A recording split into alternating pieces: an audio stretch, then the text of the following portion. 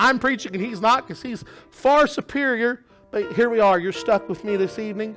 So the word of the Lord, Revelation chapter 3, verse number 7, says, "And to the angel of the church in Philadelphia write, These things saith he that is holy, he that is true, he that hath the key of David, he that openeth and no man shutteth, and shutteth and no man openeth. I know thy works. Behold, I have set before thee an open door, and no man can shut it, for thou hast a little strength." I want to preach to you tonight for a few minutes from this thought. A message to a weary church. A message to a weary church. Let's pray. Lord, today, God, I thank you, Lord, for your word. God, I thank you, Lord, for your spirit that we feel. God, I pray that you'd open our hearts and minds to receive and leave this place encouraged. In Jesus' name, God, amen and amen. You may be seated tonight in the presence of the Lord. Now, I want to give you just a very quick backstory to Revelation chapter 3 here. This is Jesus speaking. John the Revelator is writing the book of Revelation. He was on the Isle of Patmos. He had been exiled because they could not execute him. The hand of God was upon him. They tried to kill him, but he would not die. So they exiled him to the Isle of Patmos. He is all alone, place of desolation. But in chapter 1, he says, "I was in the Spirit on the Lord's day." What a wonderful thing to be in the Spirit on the Lord's day. Oh, there are people that come to church, and there's people who try to find a form of godliness, but John, without any organ, without any piano, without any preacher, was in the Spirit on the Lord's day. And as he was in the Spirit, the Lord began to reveal a revelation to him. Now, we hear the book of Revelation, we begin to get scared, because we think of death and we think of end times. But the revelation is not revelations. It's a singular revelation. Revelation is the revelation of the Lord Jesus Christ. Jesus is revealing himself in full power and demonstration to John here on the Isle of Patmos. And the book of Revelation is the only book and the whole Bible that promises that those that read it and study it will be blessed. Because the more you know about Jesus, the more blessed you're going to be. And so as we progress through chapter 1, we find out about Jesus. But in chapter 2 and 3, he begins to tell John about the 7 golden candlesticks we know as the 7 churches in Revelation. The first church he mentions is Ephesus. It's the church that has abandoned its love for Christ and his teachings. Then he mentions the church at Smyrna. Do you know that we're in the book of Revelation? And we're one of the only churches that didn't get judgment, because it's the church that remains faithful amidst persecution.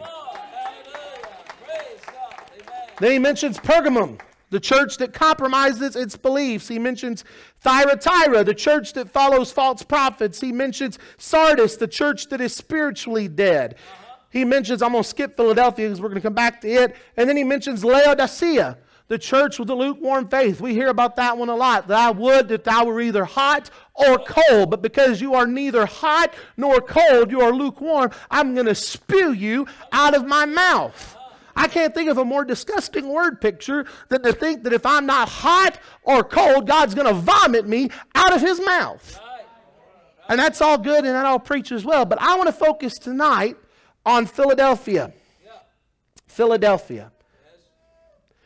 When John takes his pen in his hand to write to the church in Philadelphia, he makes it plain that he is writing to a church under siege.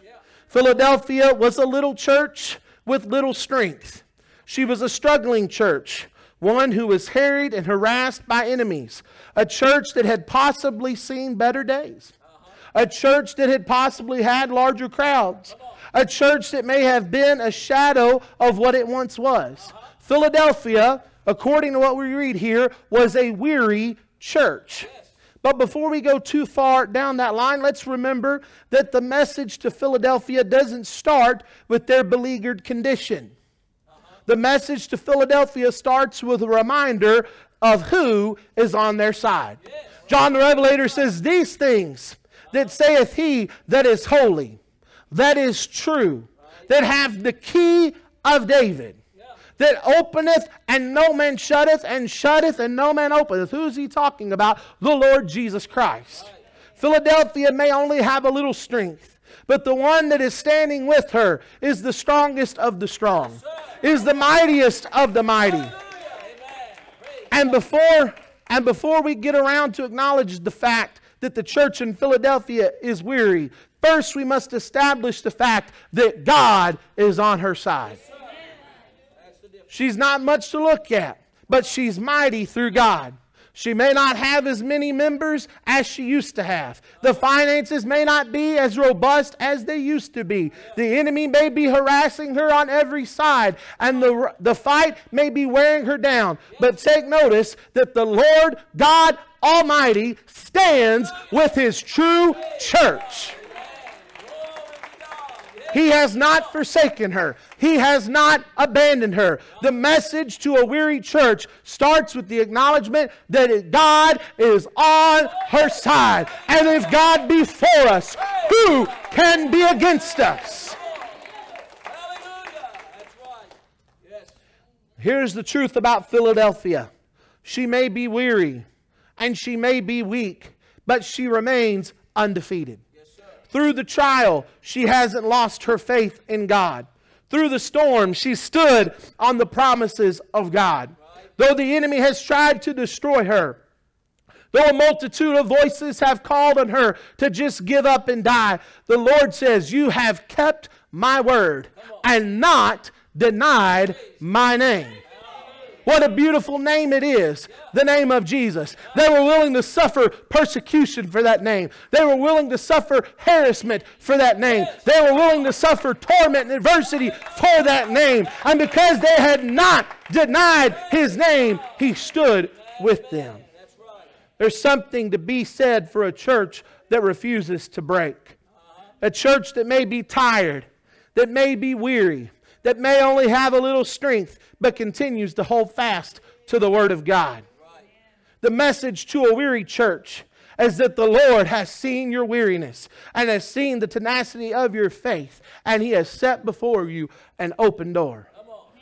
You say, Brother Bryan, I don't understand what you're talking about tonight. I'm telling you that 2020 has been a year that would weary any good saint. When other churches have packed it up and packed it in, when church members have stayed home and said we're giving up and we're giving in, there are those that have said we're staying faithful to the house of God. We're going to continue to see the gospel go forth. But that doesn't mean that your mind may not be weary tonight or your heart may not be vexed. But Jesus said, let not your heart be troubled. You believe in God, believe also in me.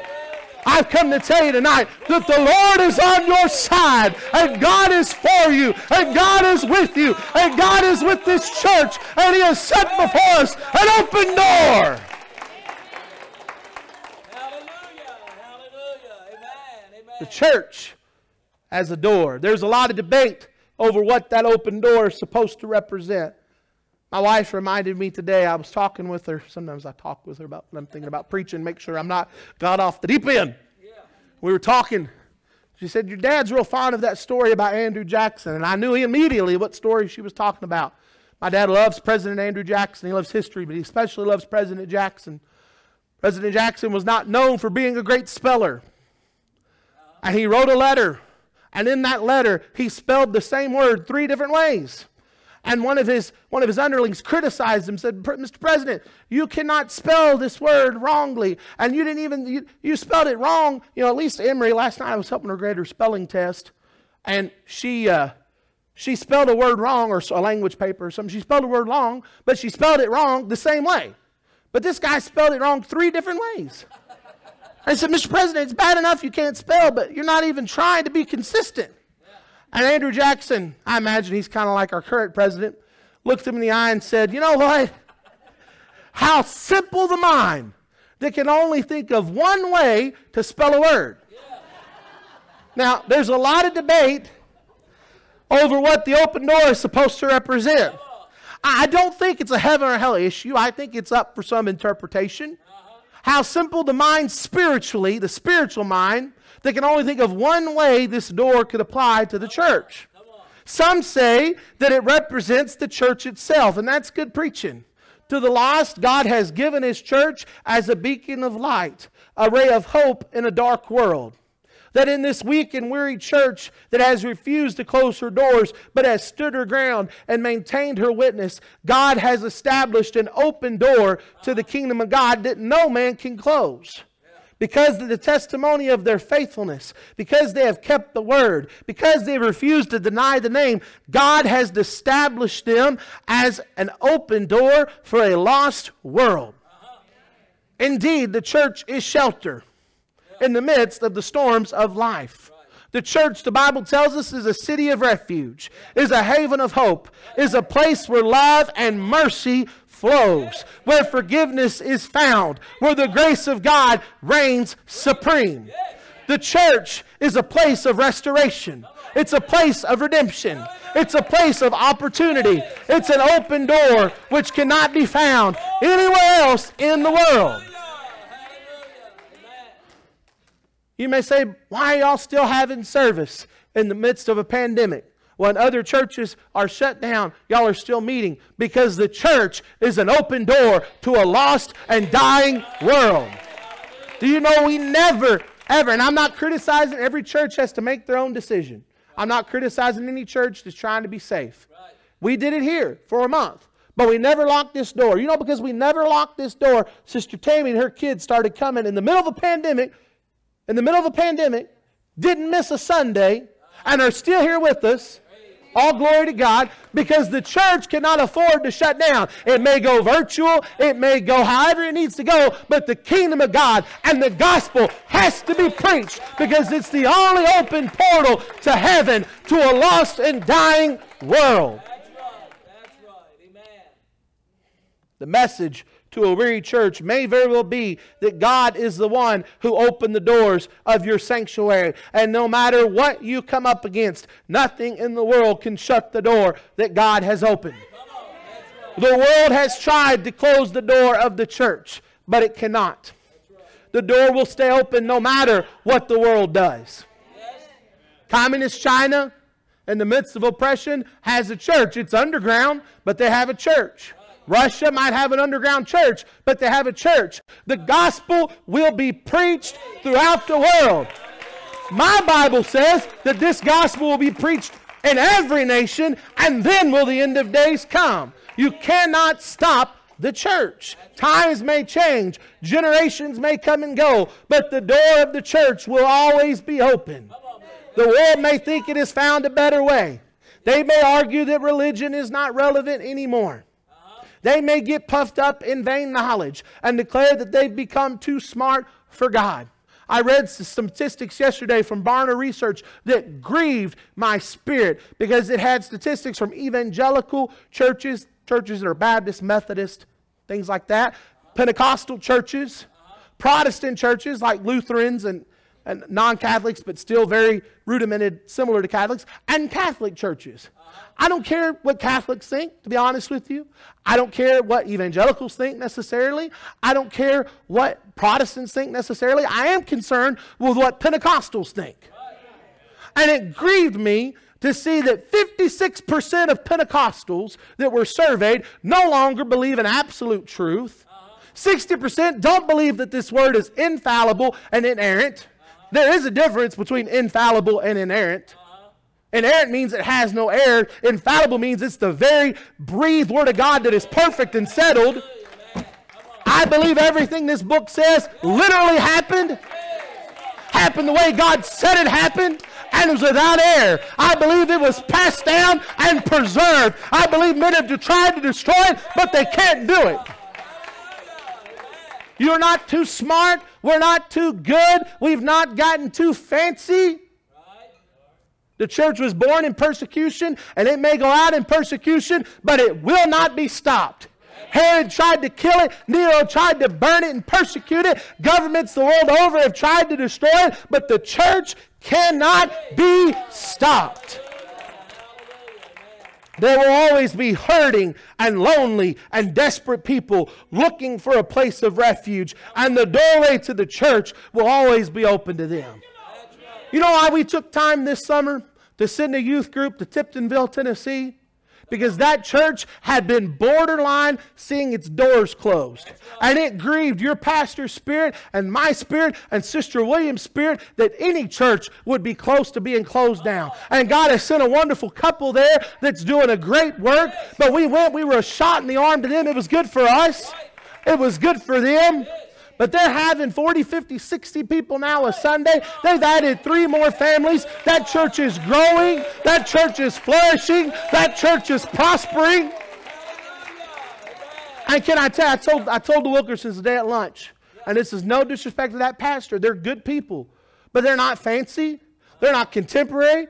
You think the precious name of Jesus is old? I've heard some of the songs they're singing. They're singing some old songs. Can I tell you, there's a generation that's so hungry, they don't care what the song is. They don't care what the instrument is. They don't care what the message, as long as the word is being preached and the Spirit is drawing.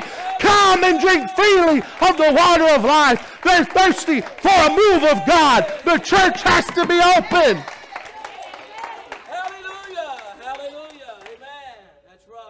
This door was opened by the Lord, and no man can close it. Can I tell you that we have it in our bylaws that this church was founded as United Pentecostal Church International.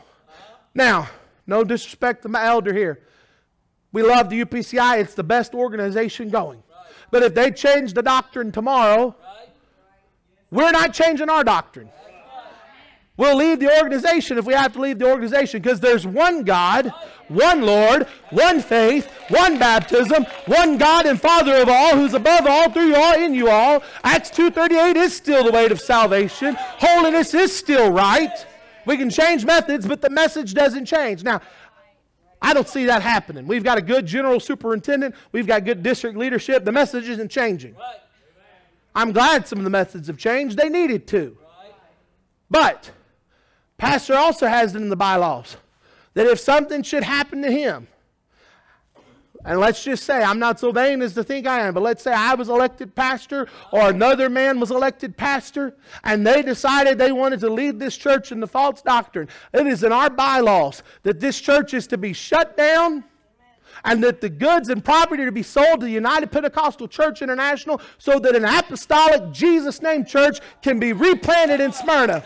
Because we refuse to see the gospel shut down in the city of Smyrna. And I'm telling you, as long as I'm pastor here or assistant pastor here or whatever here, the gospel of Jesus Christ, that is the power of God to salvation, will be preached. If I have to stand on a sidewalk under a cardboard box and preach it, the gospel is going to go forth to whosoever will listen. The gates of hell cannot prevail against it. It's an effective door. The gospel works. No power in hell is greater than this gospel. There's no sin it can't overcome. There's no bondage it cannot break. There's no enemy it cannot conquer. There's no devil in the world that could stop the church. She may be weary. She may be a little worse for the wear. But the door is a door that was opened by God. And nothing in this world has the power to shut that door. That door is open. Now, the church is unstoppable. I didn't say you were unstoppable. You got to make sure you're in the church. You got to make sure you've come through the door and you're part of the church and you're on fire for God. But the church, the door is open. Perhaps we could say it's a door of revival. There are others that say that the door represents revival. And indeed, God has promised revival to His church. 2 Chronicles 7:14 through 16 says, "If my people, which are called by my name, shall humble themselves and pray, and seek my face, and turn from their wicked ways, then will I hear from heaven, and will forgive their sin, and will heal their land. Now mine eyes shall be open, and my ears attent unto the prayer that is made in this place. For now have I chosen." Now we like verse 14. We quote that. The verse 16 says, "Now have I chosen," the Lord speaking, "and sanctified this house, that my name be there forever, and mine eyes and my heart shall be there perpetually." God says, I've chosen this house. And God says, I have sanctified this house. I have my name here, and my name will be here forever and ever. I do believe there is an open door of revival. I do believe, and you hear me, and Pastor's even joking, he's never criticized me, but he's joked about anytime I preach, you're going to hear about revival. Because I believe revival is coming. Your families can be saved. Your children can be saved. Your neighbors can be saved. Your friends can be saved. They are going to come through an open door into the church. And they are going to come down an aisle into an altar. And they are going to find God here. Strangers driving down the street are going to feel compelled to stop and come in. Memory fades. I may have it wrong, but Sister Bonnie, when you first found our church, didn't the Spirit just draw you here? You got in the car, and the Lord, she was so hungry for the Lord, and the Lord was dealing with us when we were still over on Hazelwood. The Lord was dealing with her, and she got in her car, and she said, God, I need to know where you want me to go. And the Spirit of God led her to the parking lot at the Pentecostals of Smyrna, and she's been with us, been one of our dearest saints ever since. I'm telling you, there are people that are hungry, and the door is open. The Spirit is drawing and compelling folks to come into this house. I want to tell you that they are coming. Revival is coming. The message to a weary church is hang on. Help is on the way. The door is open because the lost world is getting ready to walk through that door. It's going to happen. I know it. They've been preaching about end time revival my whole life. My whole life. Revival, revival, revival, end time revival, latter day outpouring, and it's going to happen. I'm telling you, not only is it going to happen, it's already happening. Somewhere around the world, every 4 to 6 seconds, somebody is receiving the gift of the Holy Ghost, speaking in other tongues as the Spirit gives the utterance. In the last days, His Spirit will be poured out upon all the earth. It's happening. It's happening. I'm telling you, it's going to happen here. The burden will catch on. People will walk through the doors who love this church, who will support this church, who will be willing to give their lives to this church, because this church is the best thing that they will ever find in the world. This is not just another social club. You want to be in a social club? I can tell you where the Civitan Club meets. I can tell you where the Rotary Club meets. I can tell you where the Small Independent Merchants Association here meets. Brother Jeff can tell you all kinds of business associations and things you can be a part of. He's a mover and shaker in our community. There's plenty of social clubs to be had. This is not it. This is the best thing going on in the city of Smyrna, because this is where heaven meets earth and lives are changed for eternity. Bible study teachers are coming. We need Bible study teachers. You may not feel qualified to stand behind this pulpit and preach the Word, but any of you are qualified to take a Bible study chart and teach somebody what the Word of the Lord says in a one-on-one setting. Bus ministry workers are coming. We used to have multiple bus ministry workers. It's not the will of God that Brother Kenny be the only one driving the bus. We need some people that would pick up the burden and say, hey, I want to drive the bus. Hey, I want to get a second bus. We got more people that want to come. We just don't have enough bus drivers to go and get them. Bus ministry workers. People who will knock doors. People who will share on Facebook and social media. People who will reach out to the lost. They are coming. It is going to happen. We may have just a little strength. We may feel like we're just few in number. We may not have much in the way of resources. But don't ever count the church out. Revival is coming. God has opened the door. And nothing in this world can close it. I'm just going to get real direct here for just a minute. Pastor's gone, so I'm feeling my weeds. There was already a church here in Smyrna at one time. And the enemy closed it, saw fit to lead it astray. But God, within just a couple of years, raised up this congregation. And we've been going strong 20 years. And I'm convinced that for some reason this one shut down, God would just raise up another. Because the gates of hell cannot prevail against a revival church. Nothing in the world can stop the revival of the church. The door, some say the door represents a door of power. That the sick will be healed. The lost will be saved. Those who are bound will be set free through the power of the Holy Ghost. The hurting will find healing. The lonely will find a friend. The Spirit of God will settle upon His church. And the power of God will be loosed to work like it is supposed to work in the church. It is the will of God that the anointing flow out of this house like a rushing mighty river. The prophet Ezekiel saw in a vision it flowing through his community, to the homes of neighbors, through businesses, through City Hall. He saw it flowing first at the house. It was shallow, but as it got out, it was deeper and deeper and flowed like a mighty river. It is the will of God that a spiritual awakening happen in the city of Smyrna. That nothing ever be the same again. That there wouldn't be any more ordinary services. That there wouldn't be normal Sundays. No more business as usual. That the power of God be loosed in the house of God. Every service being a demonstration of the power and anointing of God. I don't come to you with enticing words of man's wisdom. I come to you, Paul said, in the power and demonstration of the Holy Ghost. My words don't matter. What matters is that the Holy Ghost would touch somebody's heart and bring power to their spirit. Every time the people of God come together, God is going to show up and show out. Miracles should happen. Signs and wonders should follow the preaching of the Word. Someone said, well, y'all are perverse because y'all are following signs. Jesus said they're perverted that follow signs. I'm not following after signs. My Bible says, Jesus speaking, that these signs shall follow them that believe. In my name they shall cast out devils. In my name they shall speak in tongues. In my name they shall lay hands on the sick, and the sick will recover. I don't look for signs. Signs follow me as a believer. As the Spirit leads, signs and miracles happen. Not for my glory, for His glory. To draw men to a place of repentance. Not because of anything we do, but because of the power of the Spirit of God that abides in this house and abides amongst His people.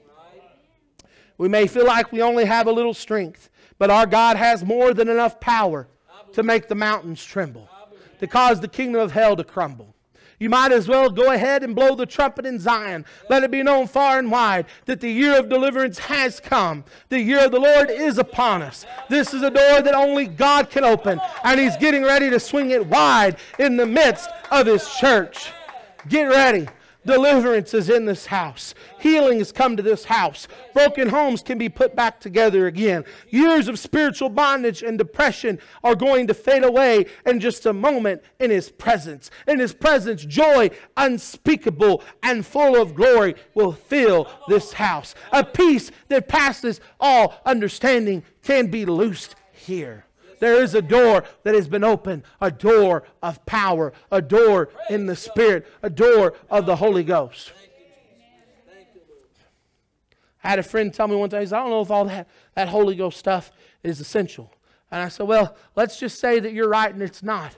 Why would you not want to have the power of God flowing freely in your life? Why would you not want to have the power to pray for people and see healing and deliverance? Why would you not want to walk in the power of the Holy Ghost and have victory for day-to-day living, walking in the fruit and the gifts of the Spirit? Hallelujah, man.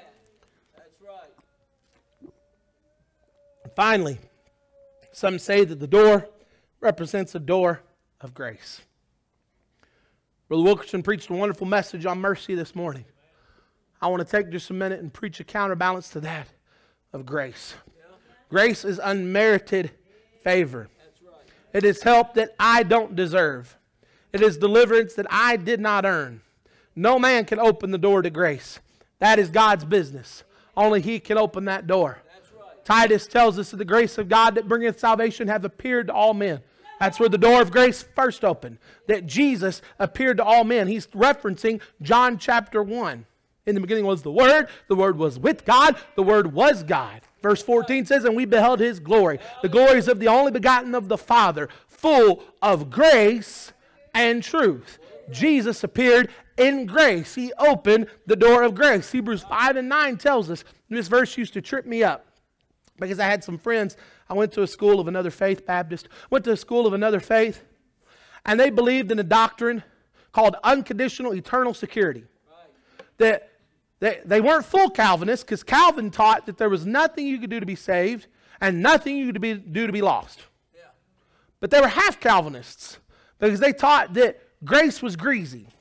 That you could repent of your sins, believe on the Lord Jesus Christ with some form of mental assent, and there was nothing you'd ever do to be lost. Yeah. The youth pastor literally looked at me and said, I'm telling you that I believe the grace of God is such that I could go out here after receiving salvation, I could get high, I could drive my car down Interstate 24 and hit a bus full of kids, see every kid in that bus die, and I'd die in that same wreck, but I'd still go to heaven. I'm sorry, friend, but that is making the grace of God of none effect. That is making it a travesty. God's grace is not greasy. God's grace is not cheap. But God's grace is open to whosoever will. But they would point to this verse in Hebrews, and they would say that it says that He became the author of eternal salvation to whoever that believes. I'm paraphrasing. But the key part is He became the author of eternal salvation. And they would point to that, oh, it's eternal salvation. And I finally got the revelation one day that He is eternally the gateway, the door to salvation. Jesus Christ is eternally the way, the truth, and the life. He is the only way to salvation. But your individual salvation is not eternal. It is up to you to grab hold of the grace of God and walk in that grace and walk in that goodness and walk in that mercy day after day. That's right. Amen, amen. And so the grace of God that bringeth salvation hath appeared to all men. I didn't earn it. I didn't cause it open. It's God's business. He opened the door through Jesus Christ. But when the door swings open, you better get ready, because His grace is where my help comes from. His grace is where my hope lives. His grace will do so much more than just meet needs, but it equips us to fulfill His calling in our lives. When our resources run out, His grace steps in and takes over. When we've given all we have to give, when we've done all we know to do, His grace is going to make up the difference. He'll never abandon us in the fight. He will not fail. He will not disappoint. His grace is more than sufficient to meet every single need. We will be equipped to every good work, prepared and enabled to every ministry that He has called us to. There are ministries on these pews that haven't even been conceived yet in your mind. But God has called you to do things. You say, Brother Bryan, I don't know. I'm telling you, if God is stirring you, can I tell you that if the Spirit is speaking to you and it's leading you to do something, the first voice you hear is not the enemy. It's not even yourself. When you're in the Spirit and you're praying and God begins to speak to you, call you to a work, that's His voice. The second voice you're going to hear is your voice, a voice of self-doubt. The third voice you're going to hear is the voice of an enemy that says, oh, you're not worthy. You failed the grace of God. You can't do that. He's the accuser of the brethren. I told my Sunday school class this morning that the Word of God only speaks of 3 days. It speaks of yesterday, today, and that day. Yesterday is our past. Today is where we are presently. That day is an appointed time that God is calling us to and drawing us to. Specifically, the end that day is the day of His glorious return when He calls us to heaven. But the only person still dwelling in yesterday, because He's not omnipresent. He's not everywhere. He's not all-powerful. He's not all-knowing. Is Lucifer, Satan, the deceiver, the accuser of the brethren, the father of lies, who all he knows is your past. And every chance he gets, he's going to bring it up and say, oh, you're not worthy. You can't do it. But the grace of God stands up and says, this is my child, whom I've saved, whom I've called to a good work and a good purpose. He that began a good work in you is able to complete it. God wants to do a good work through His people. Then when all is said and done, you will step back and say, I don't even know where that idea came from. I didn't know I had that in me. I didn't know that God could use me like that. But I'm telling you, He's getting ready to give you dreams. He's getting ready to give visions to visionaries, dreams to dreamers. He's getting ready to issue callings and to establish purpose in the lives of His people. Because the grace of God has been loosed in this house. And when grace is loosed, it transforms everything. God has a better plan for your life. God has a greater purpose for you. His grace can empower you. His Spirit can inspire you. You can get holy boldness that will come upon you. And you can walk into a harvest field with divine anointing on your life. Revival is going to happen. God is not waiting for someone else to come along. He's not looking for another group of people. He's not saying, well, if I can only get the right people there at TPOS. He's going to use what He has available. He's going to empower what is His. The grace of God has been loosed in His people. And so tonight as I close, Sister Wilkerson makes her way to the piano. The message to a weary church is that God has opened a door that no man can shut. We could talk all night long about what that might or might not mean. I think it means everything we've said and more. I think that what God is getting ready to do for His church is beyond the scope of our ability to comprehend. I feel like the Spirit is saying to the church, hang in there. Don't give up now. I know where you are. I know what you're going through. I want you to know that I have established you. You are the door to Smyrna. You are the door that God wants to work through. You are the gateway to a lost and dying world. Revival is coming through that door. The power of the Holy Ghost is about to flow through that door. The empowering grace of God is going to flow out of this house. You may be tired. You may be weary. You may say, Brother Bryan, I've only got a little bit of spiritual strength left. But help is on the way. It isn't just on the way, but your help is here. The psalmist said, lift up your eyes to the hill from whence your Redeemer cometh. Your Redeemer is here tonight. He wants to give you help. He wants to lift you up. And so I close with this illustration tonight. I'll tell you the story of the gold miner. He toils long and hard. He braves the elements and sticks through the lean times. Through it all, he barely scrapes by.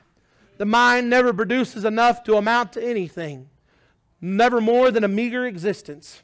Until finally one day in his weariness, he gives up. He buries his pick and he walks away. He's forever lost to the pages of his history. Years go by and a speculator moves in and buys that old mine shaft. He clears the opening, shores up the shaft, begins to make his way to the end of the tunnel, picks up where the forgotten miner left off. And 6 inches further into that dirt, he struck pay dirt. It was one of the richest finds of all time, just 6 inches past where the miner had buried his pick and abandoned candle. The message tonight to a weary church is simple. Don't give up now. Whatever you do, don't stop praying now. Don't stop fasting now. Don't stop believing now. Somewhere in the heavens there is a door getting ready to swing open. There's a revival getting ready to take place. There is demonstration of the power and the grace of God that is getting ready to be made manifest. Whatever you do, whatever it takes, don't quit the fight now. Somebody tonight needs to settle the issue. Somebody tonight needs to look hell in the eyes and declare, I may be weak and I may be weary, but I'm still in this fight. I'm not going anywhere, because greater is He that is in me than he that is against me. A door of grace is swinging open in this house right now. There's a sweet presence of God. I wish we'd stand to our feet right now. I wish we'd lift our hands. I wish we'd begin to worship the Lord right now. Lord, we love you, Jesus. Lord, we need you, Jesus. Lord, we can do nothing without you. Right now, as the ministry team makes the way to the front, Sister Williams, Brother Alford, Brother Fernando, if you want to step out, you say, Brother Bryan, tonight I've been weary and well-doing. I've come to tell you, if you're weary and well-doing, don't faint. For in due season you're going to reap.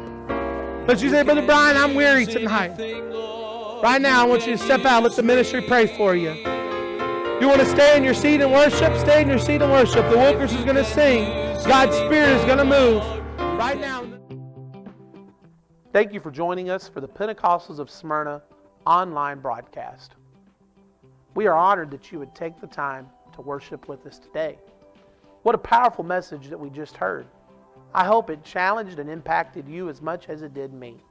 Maybe you need to grow in your spiritual walk with God, grow in your faith, or maybe you've never started that walk. If you're new here to the broadcast and you don't know what it is to walk with Christ, let me tell you very simply how you can start that. The first instance we have of a group of men wanting to follow Jesus is found in Acts chapter 2 and verse 38. They asked the preachers there at the day of Pentecost, Simon Peter and the other apostles, men and brethren, what do we have to do to be saved?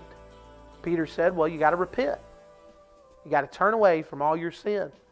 But then you got to be baptized in the name of the Lord Jesus Christ for the remission of your sins. That means the washing away of all your sins. And then you shall receive the gift of the Holy Ghost. He went on to say that this is a promise. It's a promise unto those that were in that room, to their children, but also to them that are afar off, even as many as the Lord our God shall call. Those that are afar off means you and I.